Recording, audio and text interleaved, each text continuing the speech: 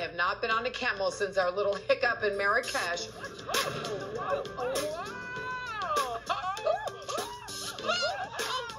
It's scary, but I'm going to get back on that hump.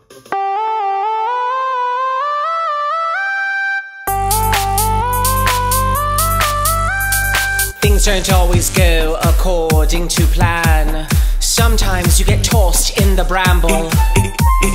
I've seen defeat, yet still here I stand. I see each challenge as a camel, a dromedary dearie of the desert and the sand.